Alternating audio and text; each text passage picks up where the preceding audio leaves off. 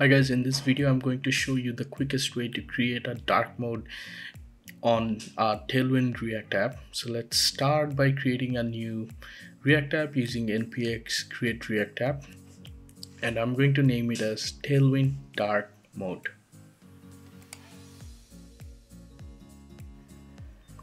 Once we have it installed, let's open up the folder and open our VS Code. Once we have the VS Code open, let's run the app using npm start.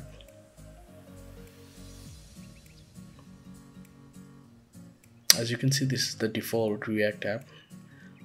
So next step would be to just remove any unnecessary divs there and remove any unnecessary logo because we don't want that. Next step is to open up tailwindcss.com, open the get started guide and framework guide. Here I'm using create React app, so I opened up create React app. First step is already done, so next step is to add this npm code into your terminal. So I created a new terminal since that's already running the app, so and just added the following code. This will install the Tailwind CSS as your dependency. Then create a new config file using the following command. So this should create a new config file, as you can see.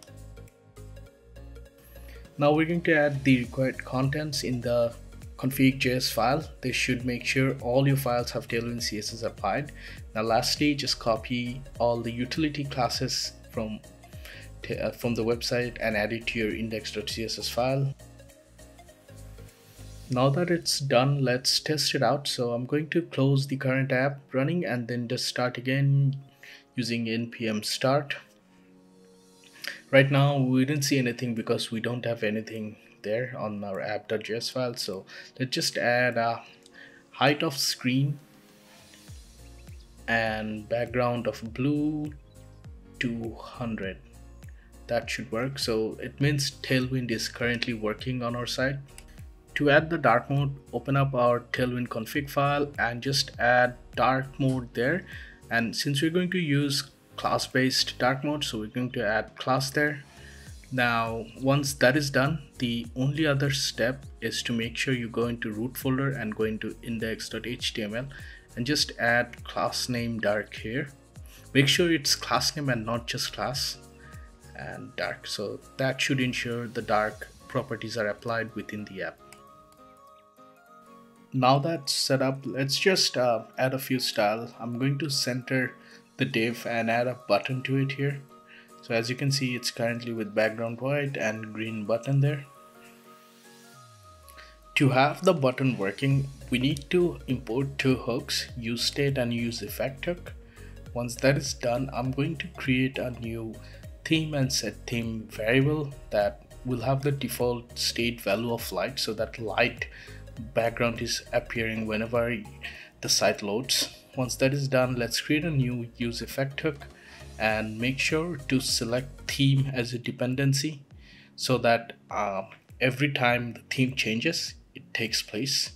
Now here what I'm going to do is I'm going to create a new if statement, and that just checks if theme is dark, then it will check the document and document element and class list, and it will just add the dark there.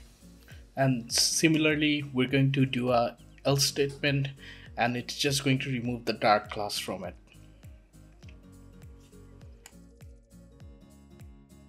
Next step would be to create a handles theme switch function.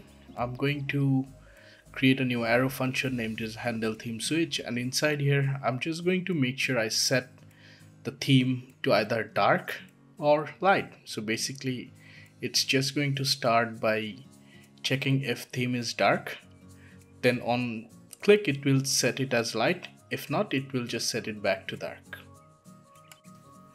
And now lastly, we're going to add this function we created as an on click event on the button to make sure it triggers this dark mode class when clicked.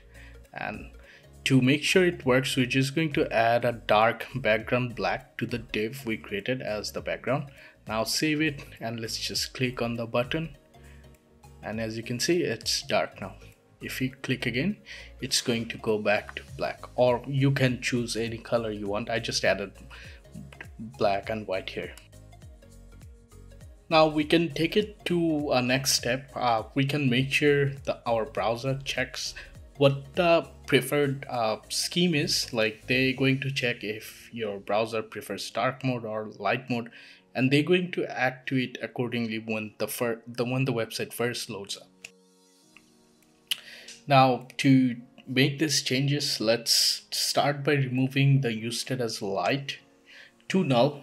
Remember, we set it up as light by default, but now we're going to set it up as null and have a use effect hook to check the preferred scheme. So we're going to do so by creating a new if statement that is going to check for window and going to check the match media, and it's going to check if the preferred color scheme is dark, and if it matches, only then it is going to set the theme as dark.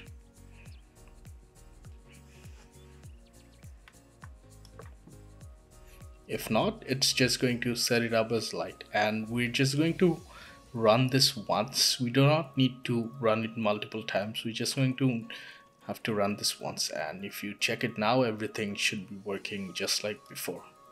And there you go. That's how we create a dark mode in React and Tailwind.